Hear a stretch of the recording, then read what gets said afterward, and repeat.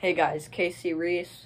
I'm sorry about the last video, how it couldn't end because my phone ran out of storage, so I deleted some things and we're going to restart. So, day 2 after having is my Radio Oddity. I put some new colors in, I put some new colors in there, color changed it, added channels, put my Nagoya on there, swapped out this little high gain antenna, and put all my repeaters. Took me a little bit, was frustrating, but I got it in there. I've got some contacts in there, Parrot. I have not made any contacts yet. I am just listening to a DMR-net. I've added some things, done APRS on it, and a little bit more. And then here, just like I showed you, this is the box again. And let's see, I'm trying to find my... I put a microphone on it, just this little TID radio. It works fine. I've definitely sound really good. I'm trying. There, kids. So this is the antenna. Or no, this is the programming cable. But I don't like that one because it does not work. So let me get the other one out.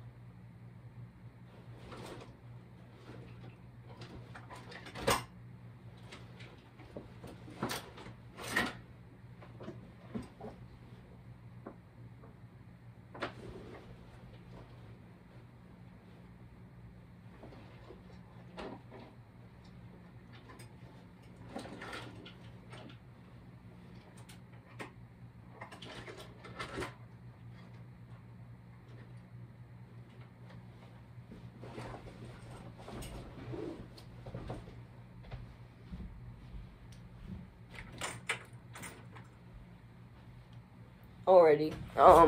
Next coming Wednesday, I'll be making or trying to upload a video on my, I'm going to be going camping, so we're going to be doing some tests and just some of that. So,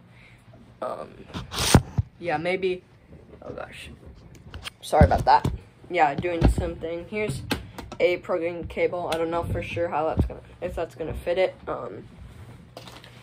Go onto the computer. So I have a Windows, well, not, it's like a old Windows 10 that does not work, so I put a type of USB in there. Oh, sorry about that. Okay, so I go down, then I get into Chirp,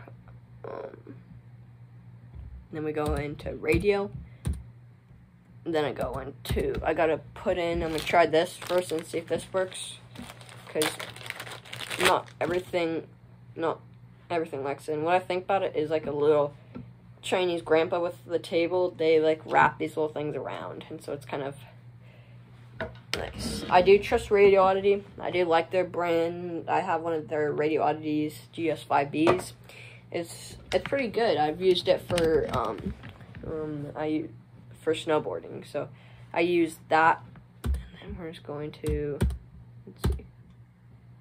Okay, so I'm going to take this, powered it off, then I'm going to open up this little port right here, and then I'm going to plug that in. This thing's a little warm. It took about a couple hours to charge from a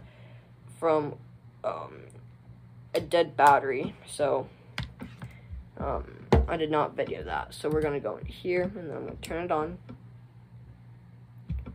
Okay, then we're going to right there. Then I'm going to go into Anytone, and then we're going to do 588 UV, and try to download it, which doesn't look like it's working, so we'll retry it here. Maybe it's that one. Okay, nothing.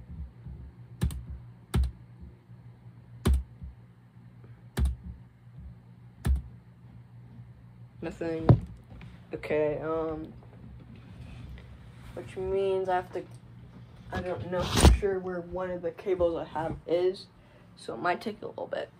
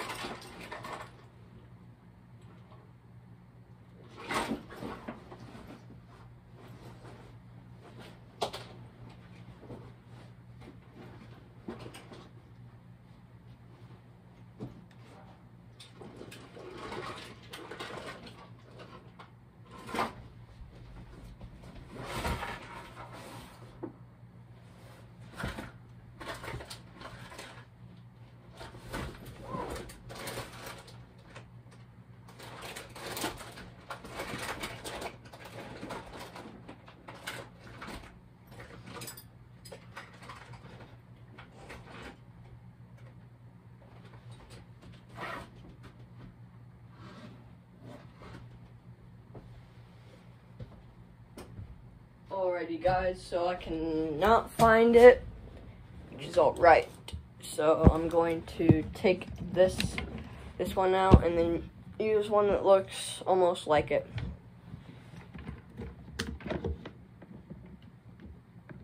So power off. And then plug it back in this other one. Then plug it in.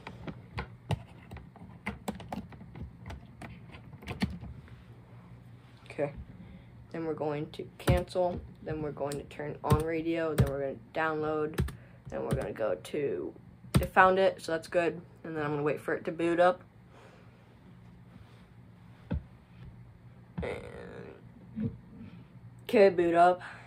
And then,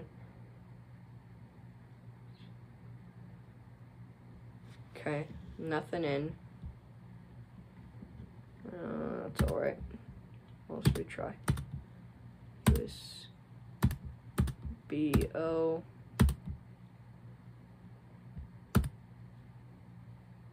Huh, yeah, nothing.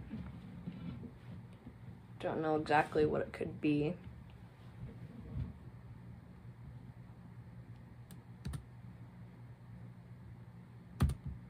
Maybe I'll try, so it's not an Anytone, it's actually a Radio Oddity, but I just thought I might try with it. So let's go all down to Radio Oddity, and they doesn't look like they have it here, but I'm gonna try just. Okay, nothing. So as you can see, this is not going to work on here, so I guess I'll just try the Anytone again. Okay. Yeah, nothing. So I can't program it, which sucks, but that's alright. So yeah, here it is. Big boy. It's thick, but that thick does give, yeah, it just does help a little bit. So yeah, and then I have a case for yeah, I have the case and everything for it.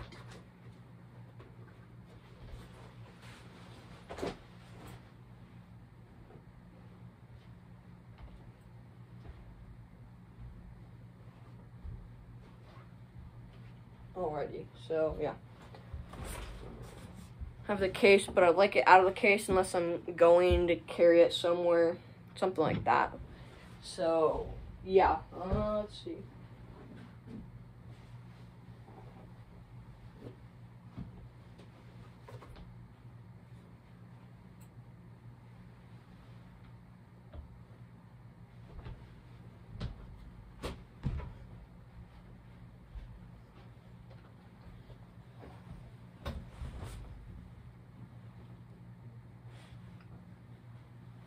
Okay, let's see. Cannot find it, so it's bad. Don't know where it would be. Oh yeah, I do know where. Okay, sorry. Yeah. So I know where it is. It's in my mom's car, so that's alright. At least I know where it is. So yeah, I'll put it in the case like when I'm walking around, and it comes with this little what do you call it?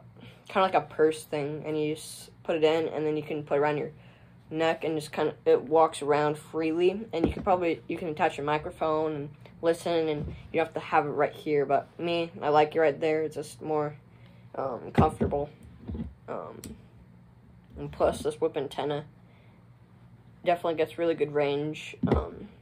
I've been doing a lot of APRS on it, and then the one thing I like about it is if you type in any repeater, or mostly a digital DMR, it tells you if you're too far from it. So it tells you out of range, and so it'll tell you can't access it when you're putting it in. And so like this pass is UHF, that's UHF, and it is located on an elevation of 6,060 feet. In the pass and mountain ridge right over the Montana border, just north of Interstate 90. Coverage is very good. It's almost all directions from Washington to Missoula. With mobile coverage in Spokane, Washington, the antennas are Clewave PD-1151 station masters with a 8 dB gain. At the top of the 40-foot tower, the repeater is a Motorola SLR 5700 DMR, digital mobile radio. The repeater operates